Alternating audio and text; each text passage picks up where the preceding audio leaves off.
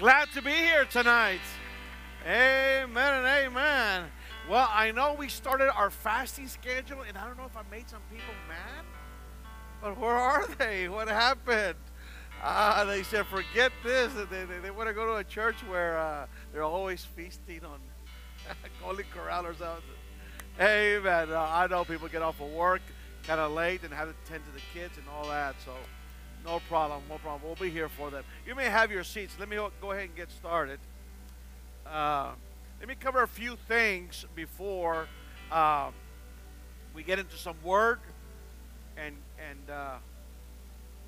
get into prayer. Sunday, I announced that we were, how we were engaging January, the first month of the year in our culture, how we were applying spiritual principles, spiritual acts, in order to have a great influence on January, which is considered, again, our culture, the first month of the year. So as far as we're concerned, here in America, January is the first. So what we're trying to do is really shape and really impact January. We're not concerned about February, March, all the way to December. We're mainly concerned about January. Can anybody tell me why only that month? Because the condition of the first sets the condition of the rest. Right? Remember what we're learning. Satan did not attack the entire human race. He just went after Adam. If he could get to Adam, everything else will follow the same. Same thing. God didn't have to bless the whole world. He just had to bless the Lord Jesus Christ. And then anyone that is attached to him or identified with him receives the same. So we're taking all kinds of steps to really impact the month of January. So I highly, highly, highly encourage that you are engaged in what we're doing for this month. 4 things that we're engaging. We're engaging communion. We learned about conversations at the table.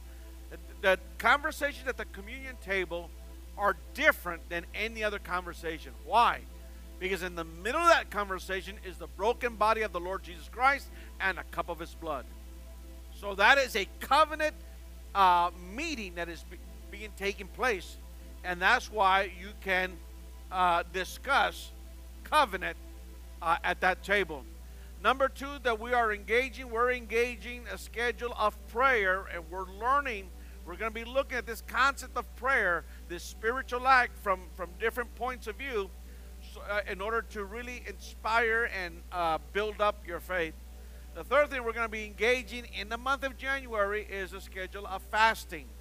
Now, I already gave us a schedule of that. I said that those of you that are going to participate, that we will all do it together in one mind and one accord, because that just generates even greater power. So the schedule we're following is that we're taking a tremendous sacrifice. It's especially big for others, and for others it's not that big. But we are engaging in an hour of prayer a day.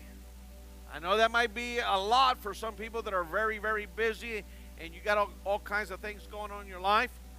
But think about it. Think about what you're saying. If you can't find that hour, you're saying to the Lord, I've got 24 hours and I can't find one for you. Out of 24, I can't find 1 hour for you. In other words, you're that far back at the bus that everything else comes before you. And I've been living like that, and I can't seem to find an hour for you.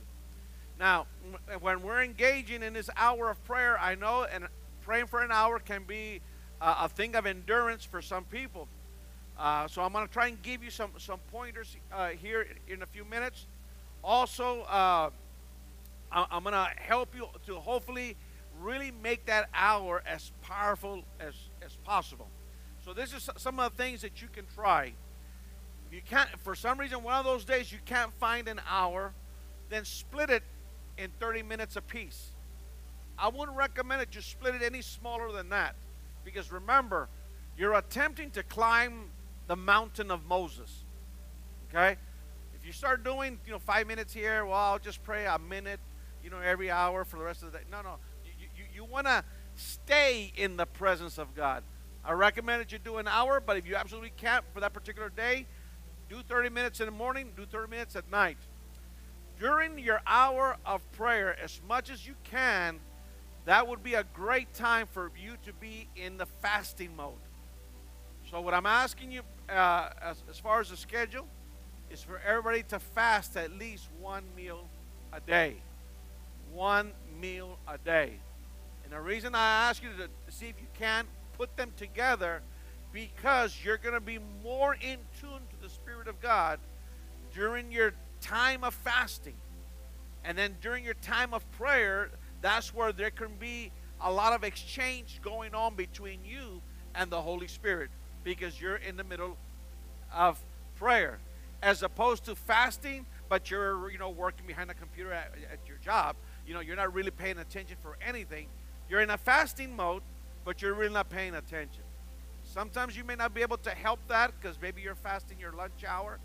But if you can, I would recommend that you alter your schedule to see if you can pray and fast at the same time. Again, for some of you that an hour seems a long time, this is something else that you can try. This is something that I do quite often. And for example, if I'm in my study and I'm on my knees in prayer, what I do is I have the Bible open also. And many times I'll have my phone where I use a note app where I take notes. Why? Because I'm expecting to hear something from God. So when God sees my notebook open, He knows that I'm ready to hear something, some kind of instruction. See? So by faith, I've got my notebook open so that when He speaks to me, I can jot it down, type it in, whatever the case may be. And what I do is I have my Bible open. And usually I have it open to start off with in Psalm 119. I encourage you to use Psalm 119 unless you got another portion of Scripture that you prefer. But I think Psalm 119 is a very good psalm to be dealing with during this time of prayer and fasting in the month of January.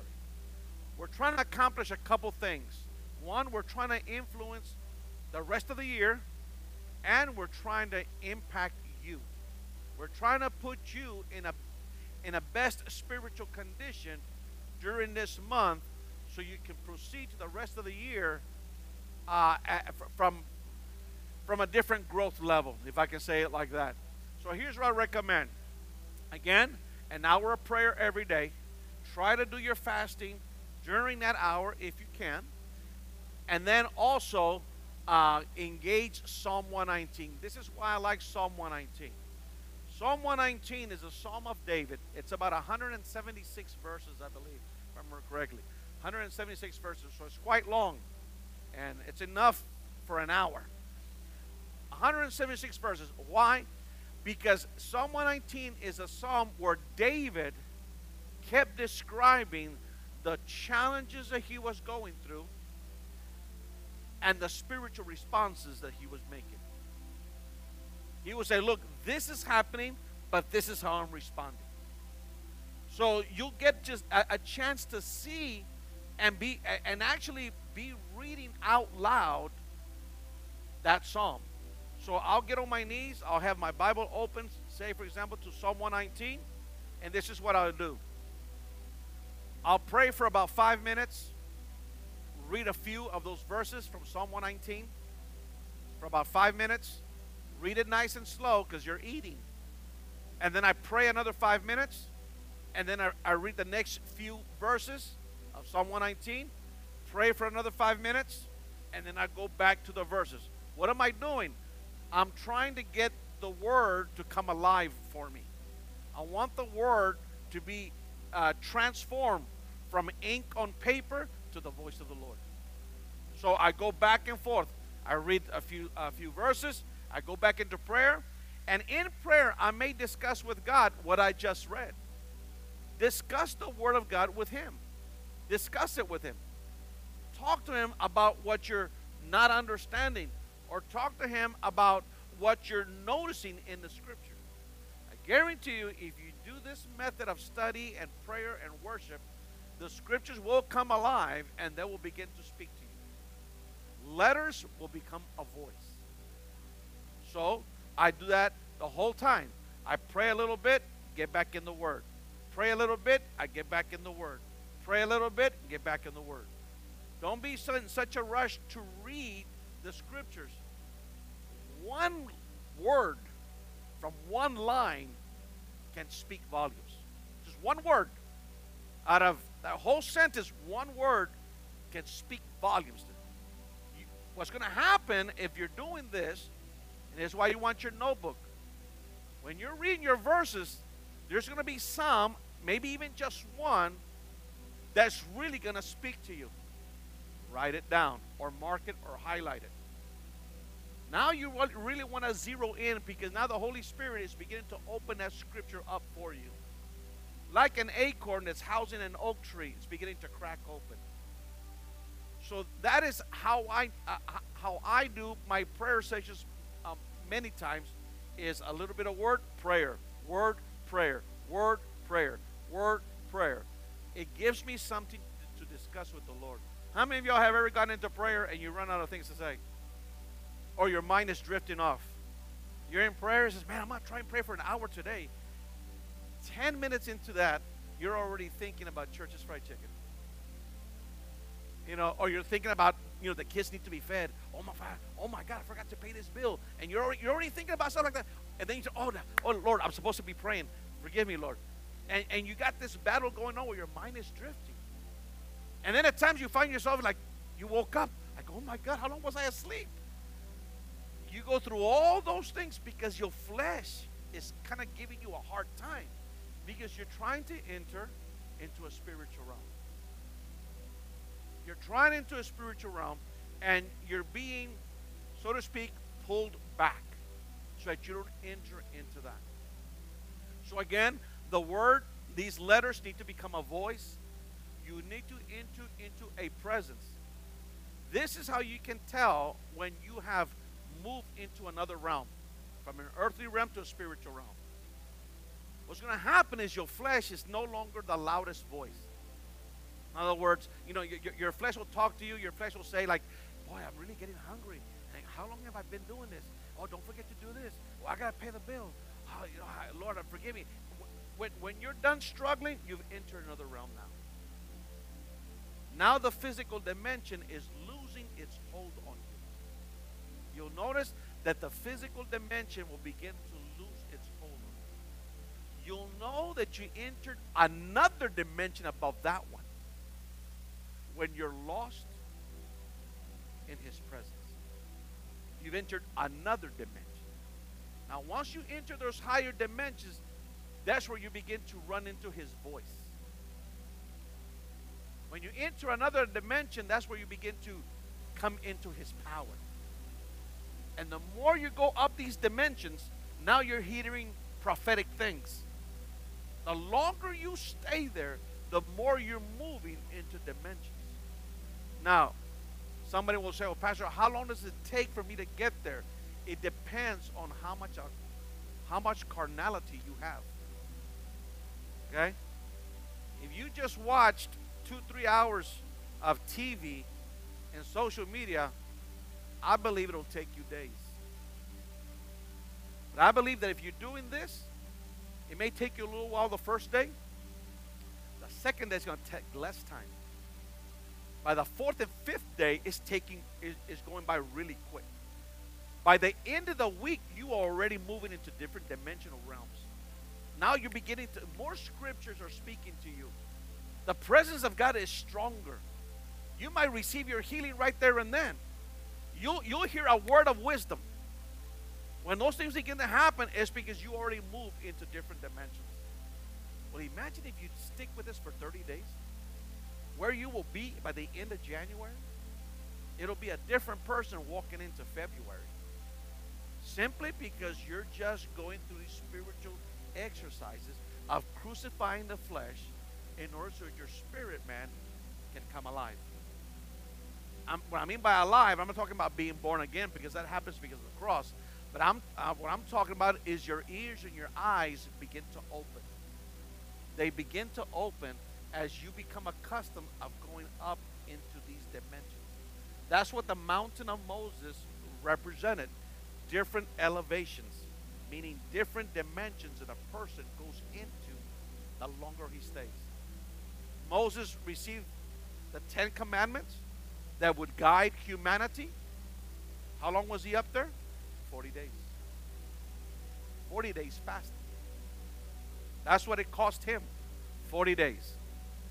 So God will not allow you to come into certain dimensions without you paying for it. Without you paying. Because carnal people are not allowed in those dimensions. Mediocre, warm Christians, they're not allowed in certain dimensions. There are certain dimensions that you won't be allowed to get into unless you pay a great price. That's why when you hear some of these men of God and how they moved in some of these spiritual dimensions, go back and listen to their and watch their lifestyle. Watch their lifestyle and watch the price that they paid. They had to pay that to enter into certain dimensions. You can't move in a prophetic without paying a price. You won't hear the voice of God without paying a certain price. Because every step of glory starts off with a sacrifice at the altar. You cannot enter a level of glory without first laying something down as a sacrifice on an altar. You have to lay your flesh on that altar. You have to lay down time. You have to lay down the distractions of the world. You got to step away from the things of the world if you want to move higher and higher in these dimensions. So again, our schedule for January, and this is not the message for today, but I'm just going over with you our schedule for this month. 1 hour prayer. If you have to break it down, rather you not do that, but if you have to, do 30 minutes in the morning, do 30 minutes at night. You know, if the day gets away from you, try and do your fasting during that hour of prayer. Open up Psalm 119. You're going to see that Psalm 119 is going to be focused not only on what David went through and his responses, but he's going to highlight the Word of God. When you see the word precepts, commandments, ordinances, statutes, he's talking about the Word. He'll say, this has happened to me, but your commandments. This and this, but your word. And this happened to me, and my enemies surrounded me, but your statutes. He's always referring back to what he did with the word. Always. So he'll explain, look, this is what I went through. I was surrounded. My enemies almost trampled me. He's going through all of that. He says, but your word. But your statutes, your precepts, your commandments. He's giving focus to the word. That's why I'm encouraging you to do Psalm 119 if you can during this month that we're in the middle of. When we finish this month again, we're going to conclude the month with communion. We're going to be speaking about the cup of the Lord, and we're going to be speaking about the cup of demons and how people are partaking of one of those two cups. So we'll be speaking on that at the end of the month. So again, 4 things we're engaging: communion, prayer, fasting, and first fruits. First fruits. What I invited the congregation to do is to individual families, husbands, wives, children, whatever the case may be, come together at the dinner table. Put together your first fruit offering. We this past service, we taught quite extensively, the service before, on that. To bring something out of a cursed state, God uses the law of first fruit to redeem it. Anything that, now, what is a curse? We talked about this last service. Is a state of struggle. God describes it in Genesis, where He told Adam, "You're going to live by the sweat of your brow." In other words, the curse is a life of struggle. Your money's not making it. For some reason, it may not be blessed. My life is just full of struggle. I don't know what you've done with it, but it might need go through a redeeming process besides what Jesus Christ accomplished on the cross. Sometimes, even after we become Christians, we get involved in certain things that now we've left openings in our lives, that we're involved in certain things we shouldn't be. Let me tell you, the law of first fruits always has redeeming power. So learn how to do that. So 4 things. Law of first fruits we're engaging: communion, prayer, and fasting. So this whole month I'm going to be teaching on those concepts. And this Sunday, unless the Lord kind of guides me in a different direction, we're going to be looking at prayer. I believe from a perspective you probably never heard. Probably never heard, because I've never taught it in all these 30 years. But this coming service, we're going to be getting into that. Amen? Does it sound good? Sound like a good plan? Amen, amen.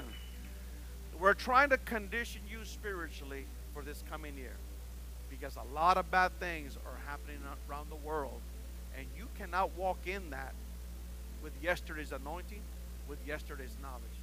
You got to walk into this new situations better equipped, and that's what we're working and trying to do with you. Okay, if you got your Bibles, let's turn them real quick over to Exodus 19. We've been camping out at the base of Mount Sinai. Exodus chapter 19. We've been looking at that scripture over and over again. Let me kind of share something with you concerning the Word of God before I get into Psalm 1 or Exodus 19. Because sometimes I hear an individual, well, Pastor already preached from that scripture. Or why is the pastor hit that scripture again? A couple reasons. And you'll see that that's my style, is that I'll take a scripture, I'll take a portion of scripture from the Bible, because a diamond, when you look at a diamond that's being cut up, as you turn it in the light, it gives you a different color. When you take one scripture, you'll see something in it, turn it, and you'll see something else. Turn it, you'll see something else. Turn it, and you'll see something else. You'll never exhaust this living word. I don't care if you read the same scripture every day for an entire year, you'll never run out of new discoveries. Just one scripture every day for the rest of the year, you'll never run out. Because remember, the Word of God is a seed. And like an acorn, it's hiding an oak tree. So once you crack that scripture open, it'll show you the oak tree. And you celebrate because, wow, look at this massive, beautiful, massive oak tree. But then if you look closely, that oak tree has thousands of seeds. So now you got to crack open all those seeds and expose all those oak trees. And you're celebrating because now not only are you seeing one oak tree, but you've sown thousands of acorns, and now you have thousands of trees, and you're celebrating because you made a new discovery. You didn't know that one seed was housing one tree that was housing hundreds or thousands of seeds that were housing hundreds or thousands of trees, and you're celebrating. And you say, boy, I really know this scripture now. Joshua 1:8-9, boy, I know it really good. Look at it carefully again. You're going to find out that those thousands of trees have thousands of seeds. But it all started with one seed. That's the way the Word of God is. It's been studied for hundreds and thousands of years, and they're still not finished discovering more out of it. You hear me? Okay, Exodus chapter 19. I'm just going to give you a quick summary because we've been looking at it over and over again. Exodus 19 is the picture, I said last service, a picture of prayer. Prayer in the form of spiritual journeys. This past service, we covered several spiritual journeys. And I said that that's what prayer is. Prayer is a physical, it's the physical body perhaps sitting still, but your spirit is very active. Prayer is a very active activity. If you look at people in the Bible, they were moving into different dimensions. They were seeing things. They were experiencing things. They were hearing things. They were very busy, very busy. So I said, when you look at somebody that's praying, you may see him kneeling down. You said, well, there doesn't seem to be a whole lot of activity there. He's murmuring a little bit. I see him just kneeling there. But really, in the realm of the Spirit, he is all over the place. All over the place. And if your prayer life is not like that, then you really don't have a prayer life. I don't know what you're doing, but you're not praying. Because prayer is advancing and moving into spiritual dimensions. Moving above the natural realm. That's why you're a spirit, so you can move in spiritual dimensions. If you're just going to be in the earthly dimension, you might as well have stayed a physical person. So Exodus shows us that Moses is going up and down this mountain. And what he's doing is, when they arrived at the base of the mountain, the Lord called Moses to come on up. And the Lord began to speak to Moses, and then Moses would go down the mountain, and he would relate to the people what God had said. And then he would hear what the people would say, and he would go back up the mountain and relate to God what the people said. And then God would respond to the people. Moses would turn around and go back, and he was going back and forth. What I want you to notice a pattern there of this mountaintop dwelling, spending time on a mountaintop. Now, the mountain of Sinai represents a spiritual dimension. That's what the Bible says in the story, that the glory of the Lord, a cloud, would descend upon the mountain. The fire of God would descend upon Mount Sinai. What was it doing? It was indicating that that particular region of the mountain was now a spiritual dimension. It wasn't an earthly dimension. If you want to be in an earthly dimension, you have to stay at the bottom of the mountain where the rest of the people are at. But once you went up to the top of Mount Sinai, now you were in the glory of the Lord. You were in the voice of God. You were receiving divine direction, and you yourself were being transformed. The Bible says that the glory of the Lord was on Moses' face, where the people could not look at him. That is a picture of a spiritual person's prayer life. That's why sometimes it takes him long. What is he doing? He's climbing. He's climbing.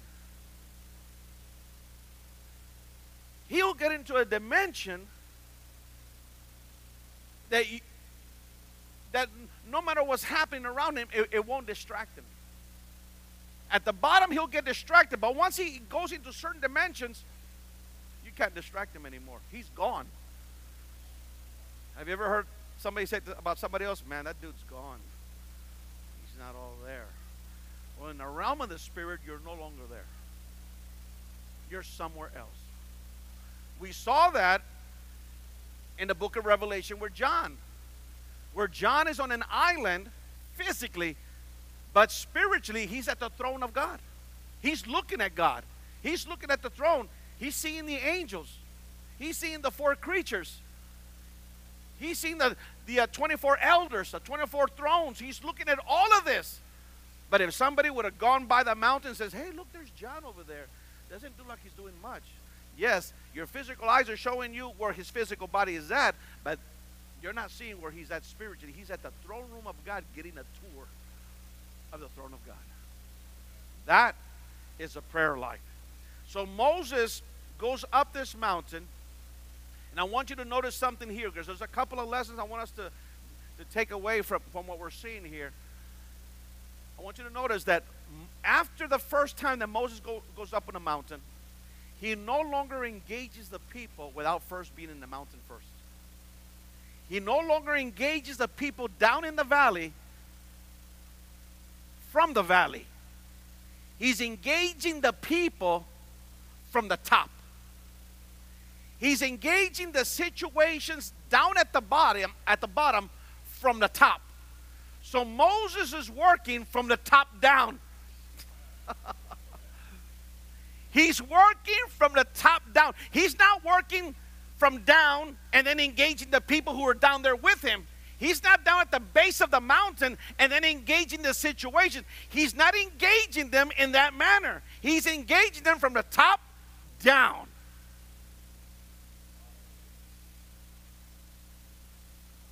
What are we trying to do? Get you to engage January 2023 from the top down. If you engage from the bottom, then you're engaging it as a soul man, just a one-man person, a mere human being. When you engage from the valley, when you engage from the bottom, people and situations, it's all you. And change will be a struggle, or whatever you're trying to engage will be a struggle. Because that is a picture of man-made effort. You're engaging the world from the world.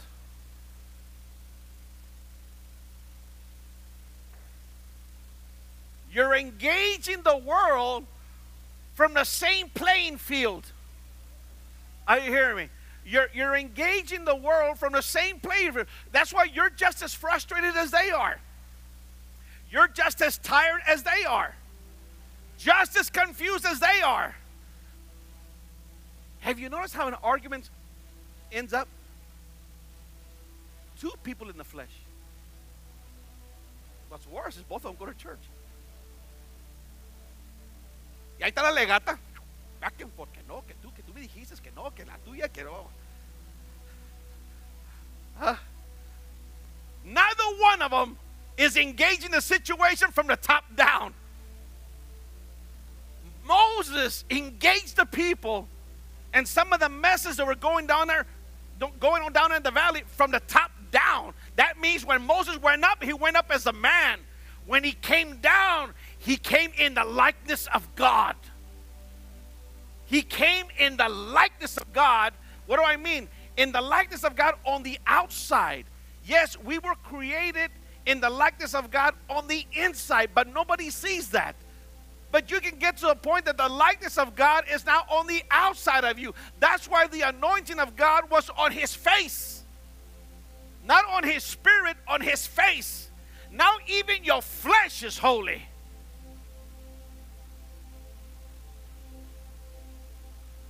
You engage the world from the top down,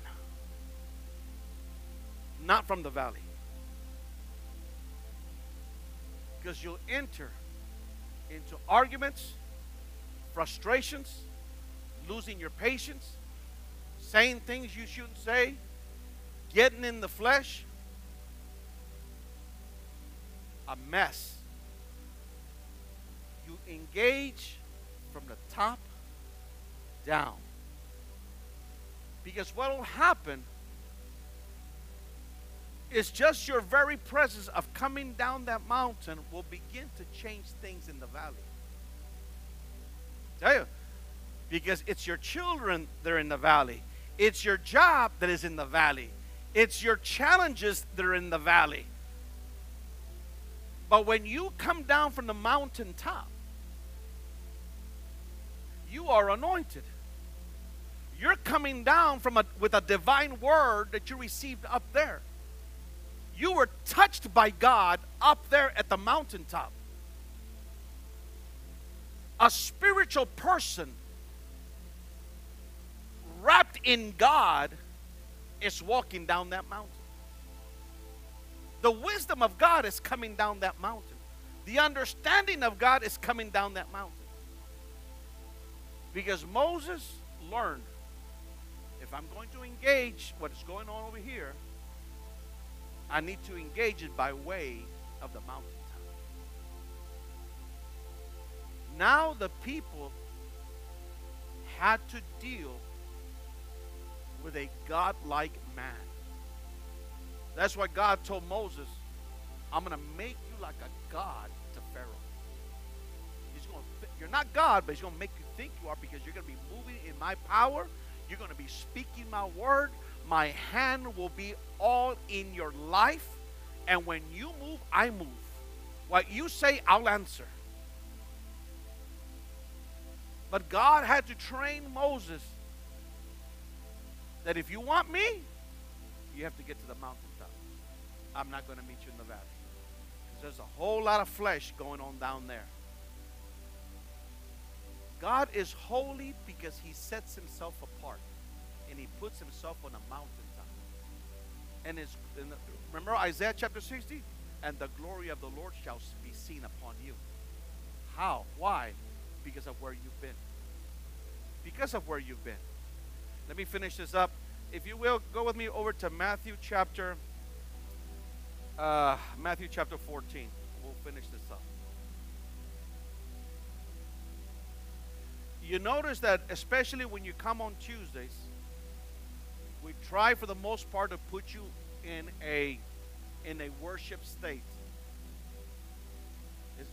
We try to, as much as we can, do it very different than Sunday.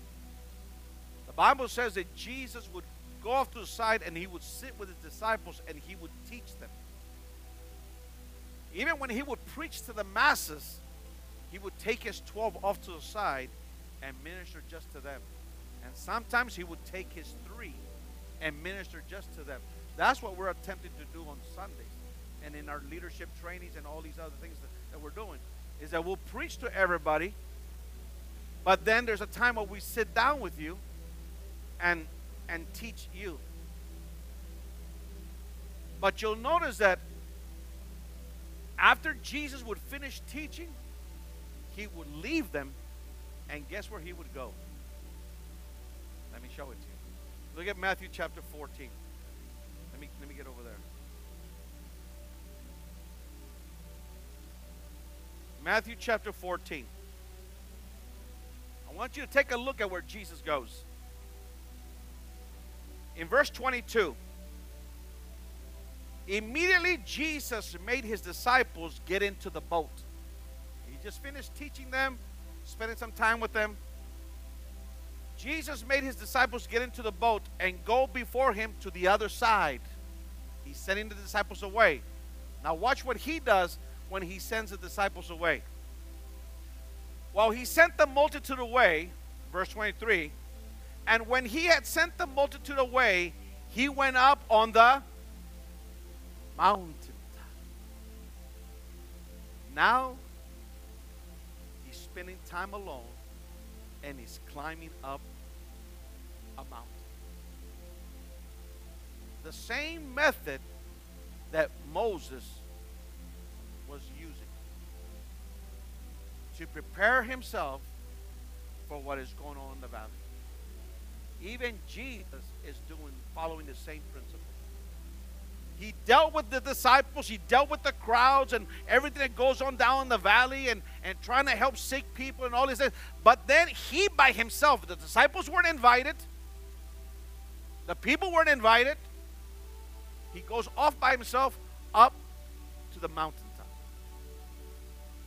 And what is he doing up on a mountaintop? He went by himself to do what? To pray. To get with God. Have an experience with God on a mountaintop. Because he knew what he was going to have to deal with in the valley. He knew what was coming up. So he made it a habit of constantly going off by himself to deserted places and to mountaintops. Why? Because when you're going to engage the world or you're going to engage situations, you engage them from the top down.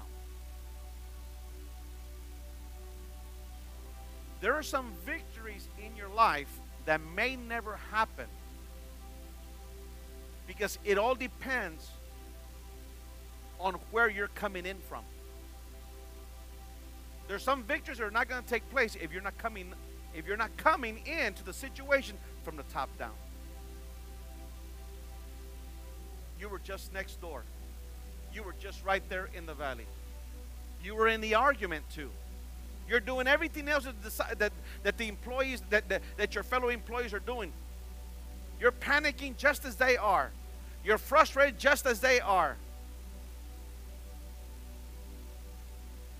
What you should have done is you should have gone off by yourself, get up into a spiritual dimension, come back down when you know that you've been in His glory, and then engage the situation from the top down. Watch this. Because people that come from the top down, they alter what is happening down there. They alter what is happening down there. Amen. Moses came down with commandments from God, and he altered the way humanity would live. Things in the valley get impacted and altered and changed by people that are working from the top down. So let's see what Jesus does. Because this is describing a particular kind of walk. This is the kind of walk that I want us, the OA, to adopt. That you're not having a mediocre prayer life and you say a few words and a few things and then off to work you go. I understand sometimes, you know, your day gets away from you, you wake up late, you got to do that. But let me tell you, you know when you got to deal with a situation the next day. I highly recommend that you don't engage it from the bottom to the bottom, that you first go up and engage it from the top down. Because there's some situations that really need God's anointing, don't they? There's some situations that are really, really important to you, or they're really causing you a lot of trouble, or they're really hurting your heart. Let me tell you, don't go engage it. Don't say to yourself, well, I'm going to go talk to him. No, don't do it. Well, I'm going to go tell him exactly what I think. Well, then you and God are nowhere near each other. Because that's not what Jesus taught you. He goes by the way of the mountain, engaging from the top down. So let's see. And when he sent the multitudes away, he went up on the mountain by himself to pray. Now evening had come, and he was alone there. Notice what he's doing there. He's alone there. If Jesus needs to do it, what do you think we need to be doing? Verse 24. But the boat was now in the middle of the sea, tossed by the waves, for the wind was contrary. Now, I want you to notice a picture here. Now, I want you to notice a little bit of symbolism. Many times in the scriptures, when it talks about a body of water, like a sea or something like that, it's referring to masses of people. Masses, like a sea of people. Now, oh my God. Watch this. The disciples are sitting in a boat right above the water. Now, the water represents the general public, the general world. The disciples are right above the water, indicating that their walk with God is just a little bit better than the rest of the world. Your Christianity is just a little bit better. Not that much better than the rest of the world. You're just right on top of them. Your walk with God is just a little bit better than the rest of the world. Because you're still kind of fleshly. You know, you're still speaking your mind when you shouldn't. Your prayer life is not all of that. You're sometimes in the scripture, sometimes you're not. Sometimes you're faithful at church, sometimes you're not. So your walk is just a little bit above the rest of the world. It's better, but not much better.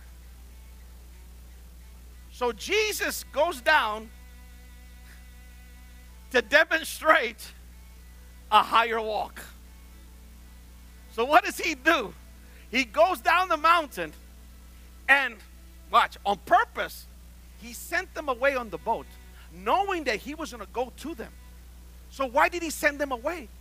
He could have said, you know what, you guys wait there. I'm going to go with y'all across this body of water, but I'm going to go pray first. But I'm going to go with y'all, so y'all wait for me. No, he says, go ahead and take off. I'm going to go up this mountain. And when I come up down this mountain, I'm going to show you a higher walk. But I'm not going to finish there. So Jesus comes down the mountain. And the Bible says that he's walking on water. Now the disciples are not understanding what is going on because they say, oh my God, that's a ghost. He says, do not fear, it's just me. So he's walking on water. He's showing them a walk that's at a higher dimension. Now watch this. He's not showing off in a way where he's saying this, look at what I can do and you can't. He wasn't doing that. He wasn't showing off saying, well, you see me? I even do the moonwalk on this water. He wasn't doing that. Because watch what happens next. He's walking on water. He says, don't fear, it's me. Peter says, Lord, if that is you, bid me to come. Peter gets out of the boat, and guess what he does? He's walking on water. Oh, come on, Jackie. Come on now. God just elevated their walk. They were barely sitting on the water. Now they're walking on it. See, your walk can be right above the world. You're barely better than the world. You're barely more spiritual than the world. Barely. You're still kind of fleshly. You're still kind of, have your old personality, old character. You still have some of your old ways. But then Jesus comes down this mountain and elevates Peter's walk, and everybody's checking out like, wow, we were impressed with Jesus walking on the water, but now Peter's walking on the water. They were never the same. Now they have to answer to their friends why they are not walking on water too. Oh, come on now. So what happens? People that come down the mountain, they alter things. Your children are not walking with God like you would like for them to be walking with them. It'll take you walking down the mountain to alter their walk, to elevate their walk. Because they're going to be seeing you walk in the supernatural, and they're going to ask you if they can do the same. Because people that work from the top down, they change and they alter what's going on in the valley. And Peter was never the same. Peter now goes down the history books as a man who walked on water. How did it happen? Because someone else who was working from the top down called him out. And now Peter's walking a supernatural walk. This is what every preacher has to be doing. Every preacher has to approach the congregation for the mountain.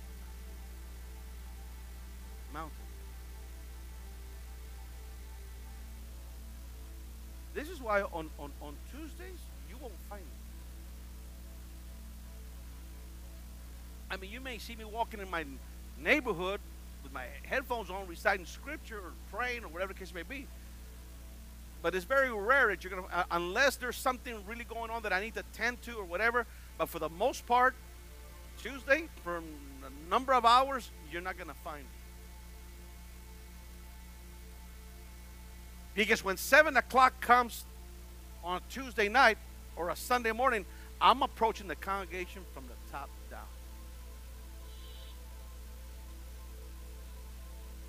Why? I don't know if a demon's going to show up.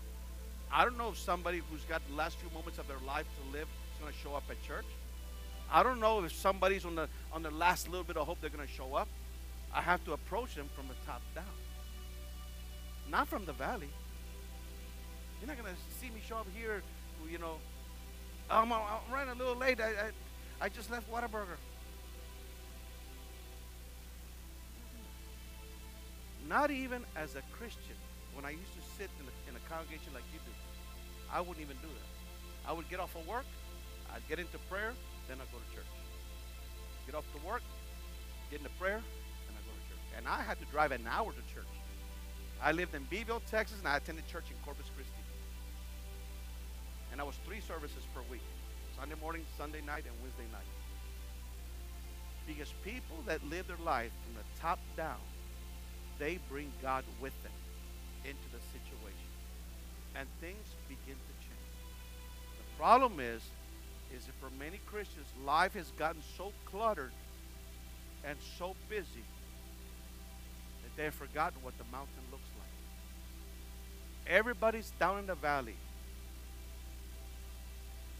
getting on each other's nerves, trying to handle situations by man's methods. All kinds of messes going on.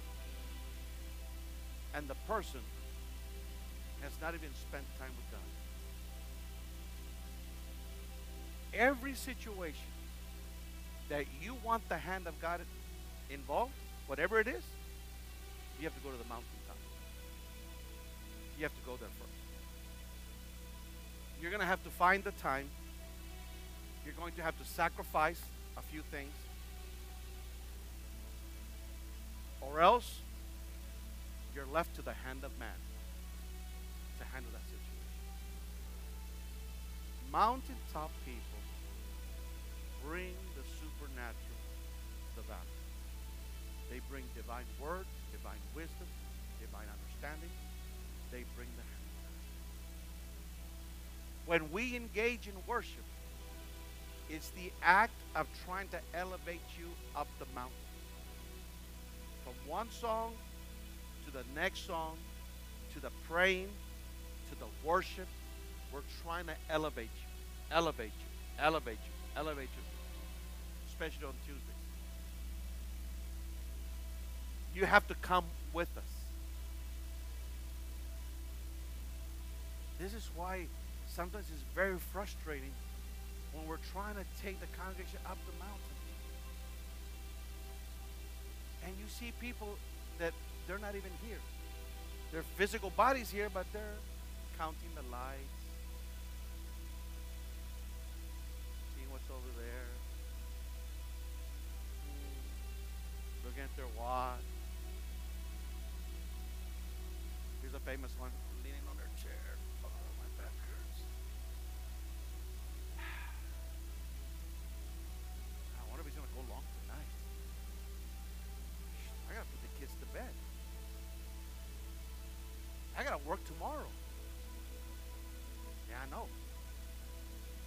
But wait till you get into a life and death situation, you won't care about that stuff no more.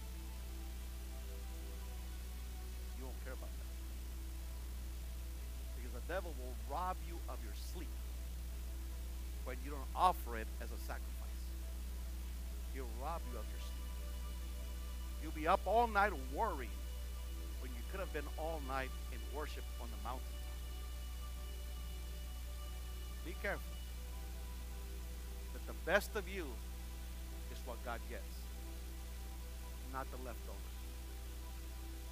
Because the crisis always reveals if you're a mountaintop person or you've been down in the valley for too long. Down in the valley people, they lose hope, they get frustrated, they get angry, they give up, they make things worse. They're confused, they're tripping, stumbling, and not know what they're stumbling over. You cannot afford to skip the mountain. You cannot afford to go from one valley to another valley. You've got to pay the price. If you want to hear from God, if you want His hand in greater dimensions, you've got to make your way to the mountain. That's right. Your life is being lived